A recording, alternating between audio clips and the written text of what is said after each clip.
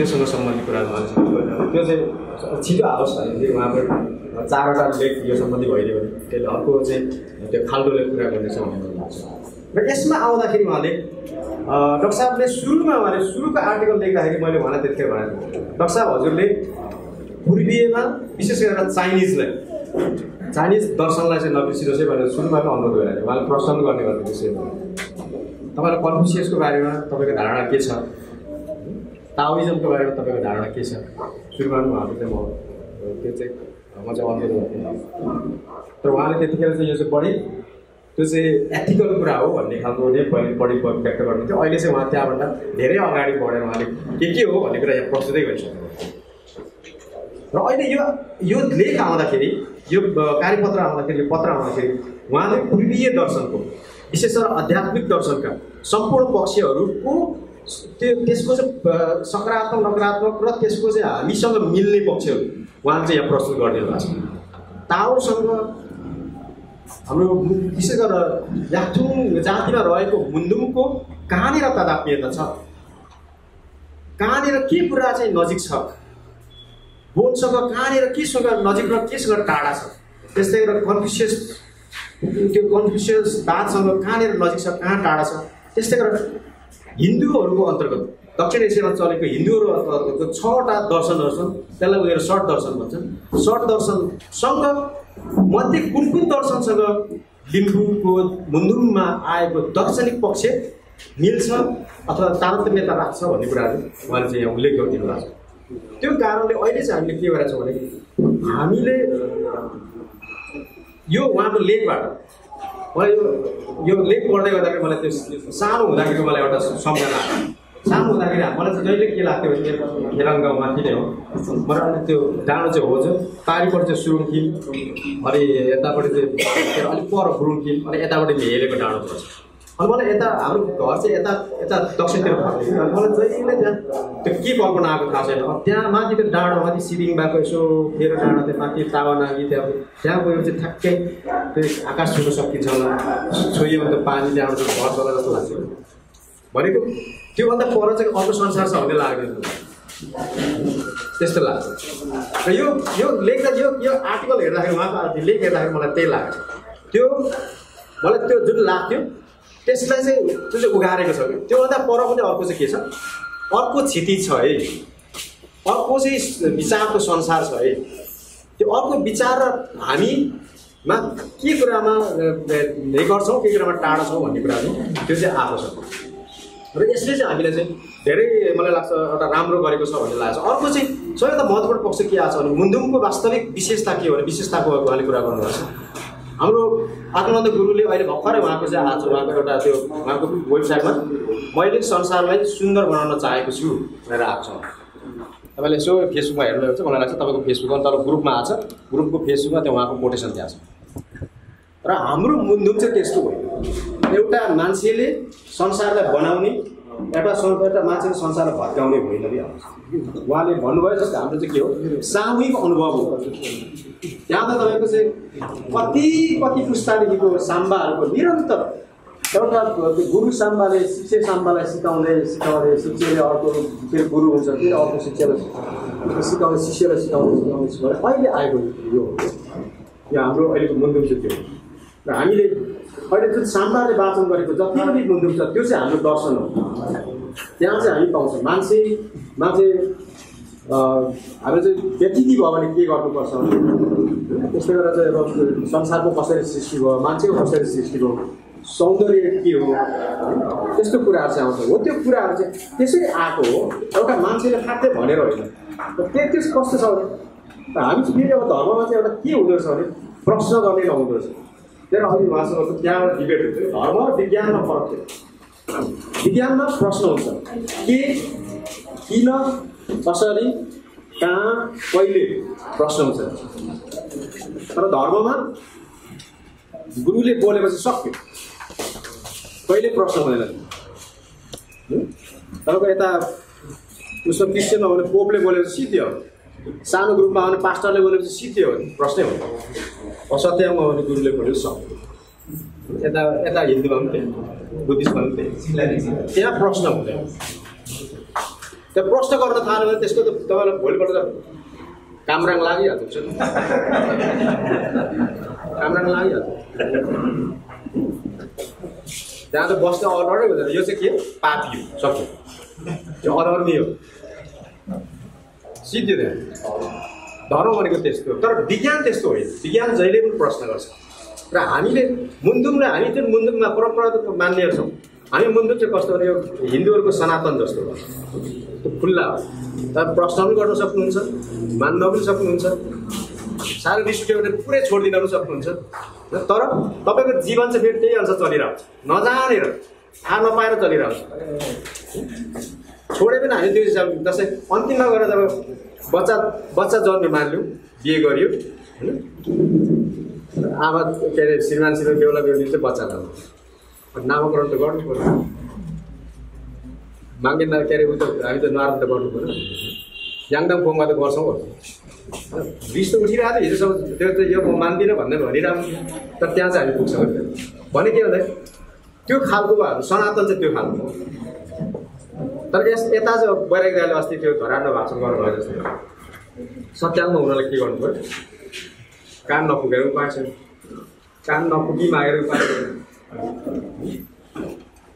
भनेको तपाईँ त्यो धर्मको हुनको लागि चाहिँ के हुनु पर्यो पवित्र हुनको लागि त्यहाँ पस्ने हुनको लागि तपाईँसँग के हुनु पर्यो तपाईँको मन्त्र चाहिँ ग्रहण गर्नु पर्यो अनि मात्रै हुन्छ शब्दी चाहिँ लिनु पर्यो अनि मात्रै हुन्छ तर हाम्रोमा चाहिँ त्यो खालको छ त्यो त होइन हामी त उहाँले भन्नुभएको छ हामी जन्मेपछि को हो होइन जस्तै सर यहाँ हुनुहुन्छ उहाँहरूको परम्परागत मान्नेहरूको निम्ति त्यो समुदायमा जन्मेपछि को हो के गर्नुपर्ने त अटोमेटिकली हुन्छ त्यहाँ शब्द लिनु पनि परेन गुरुलाई धाउनु परेन उहाँ चाहिँ त्यो के भन्छ बनाउने मोजालाई खुट्टालाई ढोग्नु परेन पैसा चढाउनु परेन होइन त्यहाँ चाहिँ त्यो यहाँ चाहिँ त्यो के अरे टाँस्ने चाहिँ पैसा तिरेर किन्नु परेन होइन चाँदीको अरे यति हजार भने सुनको अरे यति लाख भनेर तिर्नु परेन के गर्नु परेन अनि हरेक तपाईँको सिजनमा चाहिँ त्यहाँ चाहिँ ऊ के अरे त्यो पार्टीमा ल्याइ बुझाएर ल्याइ बुझाउनु पनि जानु पर्यो स्वेच्छाले गर्छ त्यो खालको स्थिति त्यो कुराहरू छन् जुन चाहिँ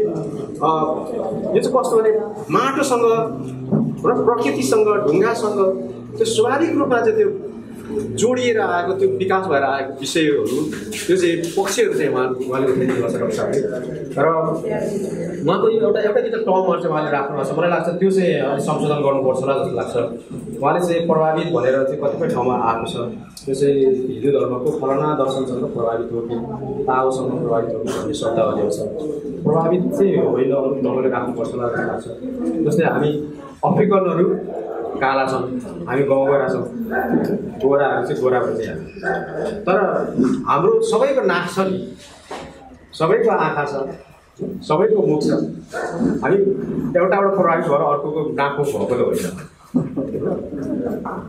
हाम्रो काम भएको त होइन हाम्रो दाँत भएको त होइन दाँत पनि झन् हाराहारी 32वटा हुन्छ कि प्रायः त्यो प्रभावित भएर होइन किनभने यो कतिपय कुरामा पछिल्लो समयमा चाहिँ हो पछिल्लो समयमा चाहिँ के भन्छ हामी एडभान्स हुने नाममा स्तरीय हुने नाममा अर्को जस्तै हुनु पर्दैन त्यो चाहिँ हामीले परिवर्तनको पक्ष परिवर्तन भन्ने कुरालाई हामीले नबुझेर त्यो भएको छ परिवर्तन भनेको हामी चाहिँ के हुन्छ हाम्रो आफ्नो कुरा छोडेर अर्कामा लाग्दा मात्रै परिवर्तन भन्ने बुझ्छौँ कर्मश सुधारलाई हामी परिवर्तन भनेर बुझ्दैन त्यो कारणले समस्या आएको छ त्यो कारणले मलाई चाहिँ लाग्छ प्रभावितलाई चाहिँ हामीले उही विशेषता भएको भनेर भन्ने हो कि अथवा त्यस्तै के शब्दावली मिल्छ मलाई थाहा छैन त्यो शब्दावलीहरू राख्ने हो कि किनभने प्रभावित त त्यति धेरै त्यो जस्ता तस्तै भन्ने होइन र किनभने पहिला त हामी त्यति अब केही अंशमा केही मात्रामा त हुनसक्छ तर हामी चाहिँ अब जस्तै पहिला वारिपारी भएर हाम्रो भाषाहरू फरक परिरहेको छ हाम्रो त्यो भाषा चाहिँ हामी भाषाको एङ्गलबाट हेर्दा चाहिँ त्यस्तो पाउँछ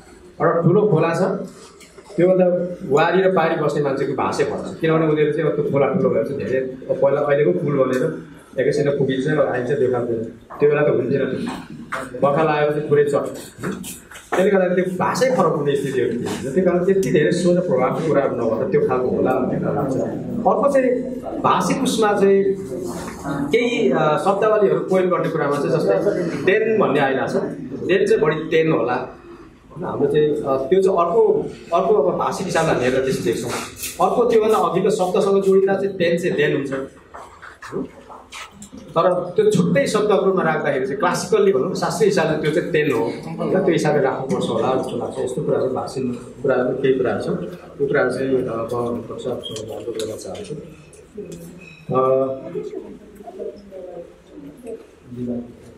यसपछि चाहिँ अब हामीले विशेष गरी युवा पुस्तासँग जोड दिनुभएको हुनाले अब युवा पुस्ताको काम हाम्रो कर्तव्य चाहिँ के हो भन्ने कुरा नै हो।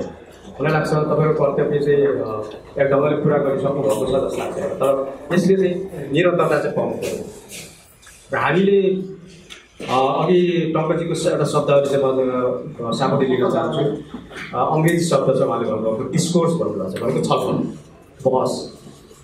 हाम्रो चाहिँ बहसको निरन्तरता हुनुपर्छ।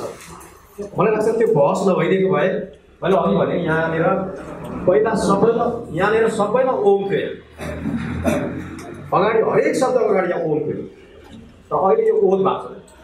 यहाँनिर तपाईँ भित्र पसेर हेर्नुहोस्, प्राय ओद त्यो ओमको ठाउँमा ओद आएको छ। त्यो किनभने धेरै ठाउँबाट आलोचना भयो क्या। ओम भनेको त्यो त ओम भनेको त सिद्धिने गरी, अनि अहिले चाहिँ हामी त्रिशूलमा उहाँहरूले आलोचना गरिरहेछौँ, कमण्डलुमा आलोचना गरिरहेछौँ, डम्बरुमा आलोचना गरिरहेछौँ, एकतारीमा त्यो नारदले बोक्ने एकतारीको बारेमा हामी आलोचना गरिरहेछौँ, अनि यज्ञको कुण्डको बारेमा चाहिँ यो गरिरहेछौँ। त्यो दुनियाँ छ नि। त्यो खालको एउटा डिस्कोर्सले चाहिँ के चाहिँ गर्छ भने हामीले सुध्रिने चाहिँ एउटा वातावरण चाहिँ बनाउँछ। र यसको अर्थ चाहिँ अब तर अघि मैले भनेँ, तर त्यहाँ पनि हाम्रो स्कुलिङ अनुसार हुन्छ। हामी तपाईँको त्यो फेसबुकको तर्क देख्छौँ, एक खालका चाहिँ हामी कस्तो नि गुरुको आज्ञा मात्रै मान्नेछौँ। त्यसले गर्दाखेरि हामीलाई अब त्यहाँबाट जे आदेश आएको छ त्योभन्दा दोस्रो गर्दैनौँ, आफ्नो विवेक चलाउँदैनौँ। त्यहाँ हामी रिमोटबाट रोबोट जस्तो भएर रिमोटले जे चलाउँछ त्यही मात्रै गर्ने, आफ्नो विवेक चाहिँ नहुने। त्यो खालको चाहिँ हाम्रो चाहिँ स्थितिहरू चाहिँ छ। त्यो कुराहरू यो खालको भ्रष्टाचारले जुन आज यहाँ प्रस्तुत गर्नुभएको छ, मलाई लाग्छ चन्द्रकुमार शर्मा दाई साह्रै धेरै उहाँ चाहिँ म चाहिँ दार्शनिक हुँ भनेर भन्नुहुन्छ। मलाई लागेको सबैभन्दा धेरैबाट चाहिँ उहाँले पढ्नुपर्छ होला जस्तो लाग्छ। र मैले उहाँलाई चाहिँ सधैँ त्यो बहसमा मैले सधैँ उहाँले भन्ने गरिरहेको छु। एमपीको क्लासदेखि लिएर विभिन्न ठाउँमा उहाँले जहाँ भेट्छु भन्छ जहिले भने तपाईँ के अरे हामी चाहिँ के भन्छ चिजेटमा हो हाम्रो उसमा चाहिँ ची हो हामीले हेर्ने चाहिँ जोखाना हेर्ने चाहिँ होइन। हाम्रो चाहिँ त्यो के भन्छ साहित्य हेर्ने अरू दुनियाँ गर्ने त्यो ची हो हाम्रो चिजेटमा भन्ने हाम्रो। तर उहाँ चाहिँ एकदमै त्यो हिन्दूको ठ्याक्कै त्यो के भन्छ त्यो उसमा चाहिँ अब उहाँ आफू ज्योतिष गरेर हिँड्नु भएको छ र त्यो ज्योतिषहरू लाइनबाट उहाँ त्यसपछि मिलेन बाटो भने उहाँलाई त्यही भन्नु पऱ्यो, हाम्रो बाटै मिल्दैन, तपाईँसँग छलफल गरेर के काम। तपाईँ सबभन्दा पहिले के भन्छ करेक्सन हुनुहोस्, किनभने तपाईँको प्रस्थान बिन्दु नै गलत भयो भने तपाईँ गलत ठाउँमा पुग्नुहुन्छ र तपाईँहरू हाम्रो बाटै भेटै हुँदैन, बिचमा भेटघाटै हुँदैन। म चाहिँ त्यो भन्ने गरेर त्यो कारण उहाँले चाहिँ त्यो चाहिँ हेर्नुपर्छ भन्ने लाग्छ। र उहाँले त अब हिजो अस्ति हाम्रो के अरे उहाँको त्यो अहिलेको अध्यक्ष नै हुनुहुन्छ हाम्रो के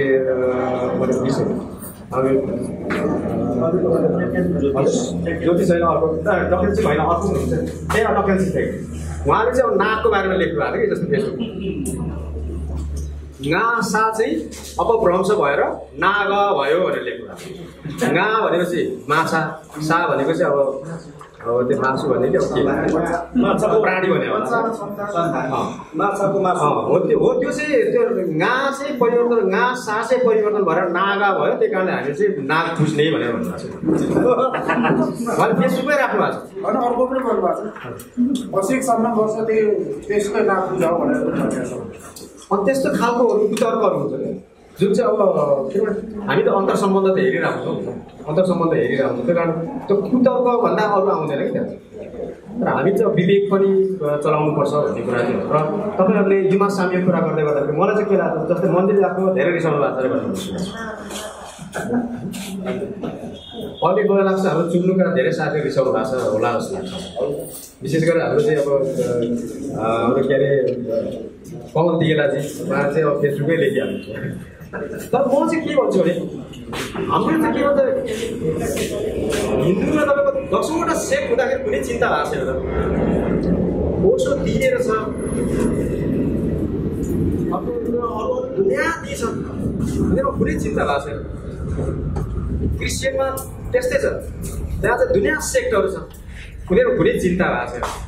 अनि हामीले चाहिँ सबै आफ्नो ठेक्का जस्तै किन रिसाउनु पर्ने, किन दुःख मनाउनु गर्नु पर्ने, यसले त के हुन्छ उहाँले नदेखेको पाटो उठाउँछ नि त। म त्यो अर्थमा चाहिँ म स्वीकार्छु, म चाहिँ बहुलतालाई स्वीकार्छु। म चाहिँ लाग्छ भोलि अर्को आउला। डक्टर साहबले भन्नुभयो जस्तै त्यहाँ चाहिँ त्यो बोर्डमा चाहिँ फरक फरक त्यहाँ आएको छ भनेर भन्नुहुन्छ हो, त्यस्तो अर्को आउन सक्छ र त्यसलाई स्वाभाविक रूपमा हामीले दिनु पऱ्यो। किनभने हिन्दूमा अघि मैले भने षड दर्शन भनेर 6वटा दर्शन चाहिँ स्थापित दर्शन हुन्छ। किनभने वस्तु त्यही हो, घटना त्यही हो, तर हेर्ने दृष्टिकोण फरक आयो। यो सत्य चाहिँ के हुन्छ भने ध्रुव सत्य कहिले हुँदैन भन्ने कुरा पनि हुन्छ कि हामी त्यही कारणले त्यो बैरागी दाइले त कवितै लेखिदिनु त्यो के भन्छ एउटा काशीको हात्ती र त्यो 6जना आँखामा देख्ने मान्छेहरूको बारेमा सत्य भनेको त्यस्तो हो कि हाम्रो केही न केही तपाईँको हाम्रो त त्यो आँखा जसरी त्यो देख्ने 6जना नदेख्नेहरूले हात्तीले चाहिँ 6 तरिकाले देख्या गरे। कोहीले चाहिँ नाङ्लो जस्तो रहेछ भने, कसैले चाहिँ भित्ता जस्तो रहेछ भने त्यसरी देख्या गरे। हामीले पनि देख्या त त्यसरी गर्ने। अहिलेको हाम्रो चेतनाको स्तरको आधारमा हामीले त्यसलाई व्याख्या त्यसरी गर्छौँ। चेतनाको सीमा छ, त्यो सीमाभित्र रहेर हामीले व्याख्या गर्छौँ। भोलि अर्कोको चेतना त्योभन्दा उच्च आउँछ, फरक ढङ्गले व्याख्या गरिन्छ। र त्यसमा चाहिँ टाउको देखाएर चाहिँ मैले यहाँसम्म चाहिँ के अरे उसो सीमा राखेर तिमी मिचेर जाने पर भनेर रिसाउनु त भएन नि त। त्यसरी रिसाउनु भएन। त्यसले चाहिँ के गर्छ भने प्रतिभालाई चाहिँ सङ्कुचित गर्छ, प्रतिभालाई चाहिँ निमोट्ने काम गर्छ। त्यो कुरा चाहिँ वास्तवमा हामीले तपाईँको जुन अभियानले, हाम्रो डक्टर साहबको यहाँको जुन विश्लेषणले, प्रस्तुतिले यसलाई चाहिँ उजागर गरेको छ भन्ने मलाई लागेको छ। हाम्रो तपाईँहरूको दायित्व त्यो चाहिँ सुरु भएको छ भन्ने मैले ठानेको छु, अन्त्य होइन। र मलाई चाहिँ के पनि लाग्छ भने त्यो बुद्ध धर्म जापानमा पुगेपछि सिन्टोबाट जब जेनमा चेन्ज हो त्यतिखेर त्यहाँ पुगेपछि क्या त्यही धर्म दुईवटा हाँगा हो क्या। तपाईँहरू पनि भोलि सँगै हिँड्नुहुन्छ भन्ने लाग्दैन भने युवा भन्नेहरू जति हुनुहुन्छ भोलि सँगै हिँड्नुहुन्छ भन्ने मलाई लागेन। मैले अघि भन्थेँ किनभने हाम्रो चेतनाको तह फरक हुन्छ। जब चेतनाको तह फरक हुन्छ त्यहाँदेखि त्यो चाहिँ त्यस्तो फरक कुराहरू देख्छ र फरक कुराहरू भन्ने थाल्ने बित्तिकै अर्कोलाई चाहिँ फेरि ला यसले त बर्बादै गर्यो भने अनि उहाँहरू के अरे अब कविजीलाई चाहिँ सराप्ने जस्तो मलाई लाग्छ। कवि जस्तै विशेष गरेर उहाँहरू जसले संसारका सबै दर्शनहरूलाई पचाएर एउटा स्टेट पोइन्टमा लेखेर उहाँले कविता लेख्नुहुन्छ भनेपछि उहाँहरूको त सत्यानमा त्यो झुन्डेर अवस्था त कसरी त्यो चेतना आउँछ कि आउँदैन। त्यहाँ त त्यही भन्ने छ मासु पार्नु हुँदैन भन्ने होइन, त्यो चाहिँ के अरे हिंसा गर्नु हुँदैन भन्ने कुरा गर्नु। तर हिंसामा मलाई चाहिँ त्यो धेरै म त त्यो भनिए त हाल्दा छु। अहिंसाको सबैभन्दा मुख्य मान्छे त फेरि हामीले देखेको त फेरि को भन्दाखेरि गौतम बुद्ध हो। त्योभन्दा पछि त तपाईँको चाहिँ त्यो महात्मा गान्धी हो। त्यसपछि गएर त तपाईँको चाहिँ मार्टिन लुथर किङहरू हो। त्यसपछि गएर नेल्सन मण्डेलाहरू हो। अनि ती कुरा सबै बिर्सिदिने देख्दै नदेख्ने, किनभने त्यहाँ पर्दा लाग्छ। मलाई अघि भने मैले मेरो गाउँबाट पारी सिलिङबाको डाँडोभन्दा उता नदेखे जस्तै त्यहाँ पर्दा छ, त्योभन्दा उता देख्दैन। त उसले त्यो उताको कुरा थाहा पनि पाउँदैन, गर्दा पनि गर्दैन। आफ्नो आँगन मात्रै देख्ने, आफ्नो आँगो सिक्क मात्रै देख्ने। त्यसले चाहिँ हामीलाई के गर्छ सङ्कुचित गर्छ। र अघि चाहिँ एउटा स्टाटस पनि आएको थियो, त्यो चाहिँ मलाई एकदम कमेन्ट नम्बर भन्दा गरेँ। यो चाहिँ के भन्छ बाहुनको के अरे सर्टिफिकेट लिएका फलानाको चेतना चाहिँ यस्तो भनेर आएको। त्यसले चाहिँ के गर्छ भने हामीलाई साह्रै लिमिट गर्छ, नपढ्नु भन्ने कुरा हो। त्यो खालको चाहिँ मैले भनेकोले तिमीलाई पुग्छ है। हाम्रो त्यो तापन्थ्यो पहिला त्यस्तो अर्कोसँग संसर्ग हो भने चाहिँ ऊ चाहिँ फेरि उतैतिर लाग्ला, मेरो सङ्ख्या घट्ला भनेर चाहिँ त्यो बुर्जुवा शिक्षा भनेर भन्ने चलन हुन्थ्यो। त्यस्तै अब त्यो अरू चाहिँ सबै बुर्जुवा भनेर आफ्नो मात्रै त्यो बान्दाखेरि त त्यसले चाहिँ समस्या ल्याउँछ होइन। त्यो खालको कुराहरूलाई उजागर गर्ने दार्शनिक हिसाबले फरक ढङ्गले हेर्ने बुझ्ने कुराहरूमा चाहिँ आजको कार्यक्रमले ठुलो भूमिका खेलेको छ भन्ने मलाई लागेको छ। यसमा चाहिँ हाम्रो डाक्टर साहबलाई मैले अघि पनि उहाँले अनुरोध गरेँ, उहाँको अर्को पनि एउटा त्यो दार्शनिक लेखकै कुरा गर्नु भएको छ, त्यो छिटो कुरा गरिदिनु भने त्यसले हाम्रो अलिकति बुझ्ने आयामहरू पनि फरक आउला भन्ने लागेको छ। र 2-3जना मैले अघि नामहरू भने उहाँहरूको चाहिँ मैले देख्छु पढ्न पाएको छुइनँ। र विशेष गरेर विष्णु एस राईको उहाँले पोस्ट डक्टरेटै गर्नुभयो मलाई लाग्छ उहाँको धेरै अमूल्य छ लाग्छ, तर पढ्न पाइएको छैन। खोज्दा पनि मैले पढ्न पाएको छुइनँ। त्यो लगायत अब 2जना पिएचडी गरिसक्नुभएको मैले अघि तपाईँलाई सुनाएँ, उहाँहरूको पनि विशेष होला, त्यसले पनि तपाईँ हामीलाई खुराक दिएला। त्यस्तै गरेर सिक्किमबाट विशेष गरेर जेआर सुब्बाज्यूले उहाँले चाहिँ मलाई लाग्छ 12-13वटा त युमाइजमकै बारेमा किताबहरू लेख्नु भएको छ। उहाँले दर्शनको धेरै संसारका धेरै दर्शनहरूको तुलना गरेर लेख्नु भएको छ र त्यसले हाम्रो चाहिँ होराइजन भनेर हाम्रो दिमागको जुन क्षिति चाहिँ धेरै उगाएको छ भन्ने मलाई लाग्छ र त्यो पढ्यौँ भने पनि हामीलाई धेरै कुराहरू त्यहाँ विवादका कुराहरू फेरि पनि छन्, त्यहाँ पनि छन्, त्यहाँ केही पक्षहरू विवादित छन्। त्यो कुराहरू पनि हामीले चाहिँ के हुन्छ त्यसलाई खाल्ने राम्रो दिशामा अगाडि लाने भन्ने कुराहरू चाहिँ सही कुरा होला भन्ने मलाई लाग्छ। र युवा पङ्क्तिबाट मैले सबैभन्दा ठुलो आशा गरेको चाहिँ एउटा अहिले हामी दर्शक लेभलमा हामी कुरा गर्दाखेरि सामग्री केही पनि छैन। जस्तै अहिले हाम्रो टेक्नोलोजी दर्शन एप्रिलमा पढ्दै हुन्छ, एप्रिलमा त्यहाँ हामीलाई काम लाग्ने लेखहरू भनेको अहिले मैले अघि भने त्यो 3-4वटा हाम्रो विशेष गरी वैरागिक एनालिसिसको एउटा, टक्साको 3टा, एउटा 4वटा लेख चाहिँ त्यो एमफिललाई काम लाग्ने लेखहरू छ, बाँकी कुनै पनि छैन। हाम्रो चन्द्रकुमार शेर्माले हिजो कि अस्ति फेसबुकमा लेख्नु भएको, उहाँले 108 पुर्याउनु छ, 50 भन्दा माथि कता पुर्यायो भनेर लेख्नु।